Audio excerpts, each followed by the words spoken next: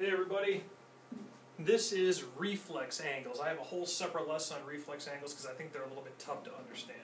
A reflex angle is the largest angle we can have. It's greater than 180 but less than 360.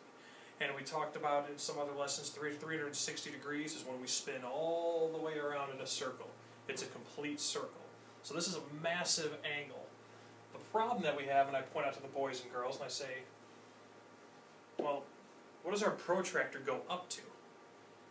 Well, it only goes up to 180. So how do we measure an angle that is bigger than 180 degrees with a tool that only goes up to 180 degrees? How do we do that? Well, we're going to kind of do it in reverse, and I'm going to show you how this works here. Okay? So if I have an angle, I have a reflex angle here. And let's say a reflex angle, the appearance of a reflex angle is actually a lot like an acute angle. So let me draw myself an acute angle here.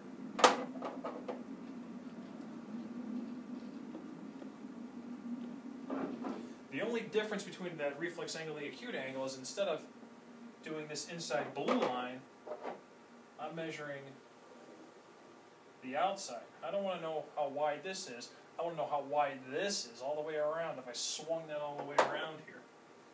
Okay? Well, we're going to use what we know about circles to complete this. We know that if we go all the way around, if I could add this red line with this blue line, it should add up to 360 degrees. Okay? So maybe I can't measure this big red part with my protractor. My protractor's not going to bend around like that.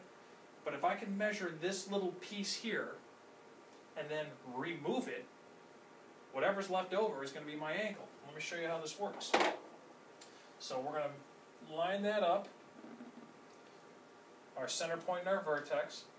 We're going to line up that baseline, and now we're going to look and see how wide this thing ends up being here. So 0, 10, 20, 30, 35, 36. This looks like our blue piece here on the inside. This is a 37-degree angle. Okay?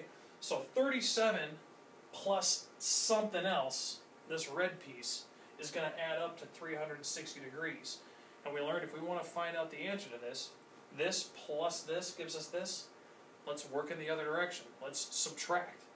We'll go backwards here. So I'm going to do 360 degrees minus 37. And if I do this correctly, that should tell me this other piece here. So let's see. We're going to need to borrow.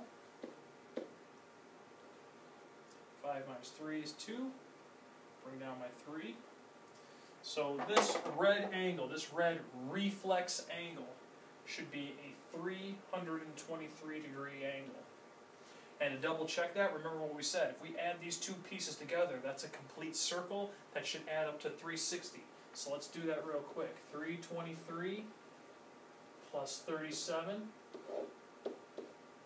0 down, carry the 1. 5, 6, 360. So this reflex angle is 323 degrees. So that's what we do if they give us the angle right there. They give us the angle. Now, what if I want you to create one on your own? We're not measuring, we're drawing these angles. We're still going to use that trick with the 360. We need to remember that number in our head. That's going to be important anytime we do a reflex angle. So let's say I tell the kids, we're going to draw a reflex angle, we're going to draw an angle that is bigger than 180 degrees. So let's say I tell the kids, we're going to draw a 220 degree angle. And once again, we say, well, that's going to be tough because our tool only goes up to 180 degrees. How are we going to use a 180 degree tool to draw something that's 220 degrees? Well, we're going to use that same concept we used before.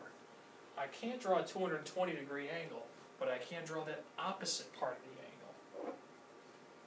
Let's try this. 360 minus 220. Let's figure out what that opposite side is. That acute angle would be 0, 4, 3 minus 2 is 1. This is going to be 140. That's actually not going to be an acute angle. That's going to be an obtuse angle, but that's okay. You'll see when we draw this. So let's draw this 140 degree angle, and we'll see how this works out.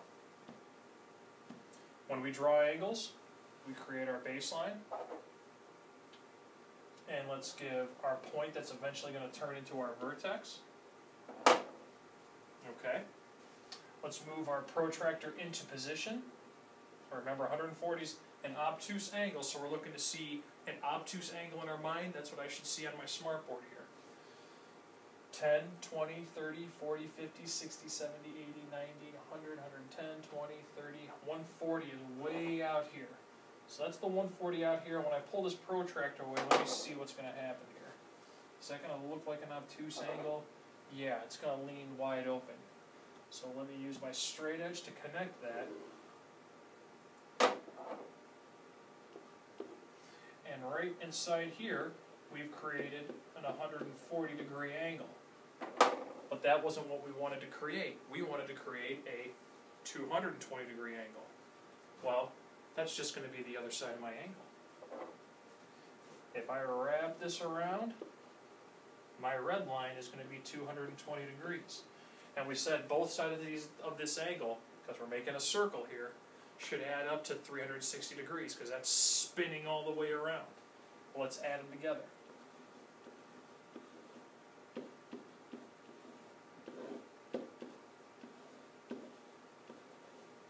And there we have it. We've created a reflex angle of 220 degrees. So you can see reflex angles can be a little bit tricky because we've got a little bit of computational math that we have to do. We actually have to work some numbers out. We're not just laying it down and writing out a number. We got to think a little bit deeper with reflex angles.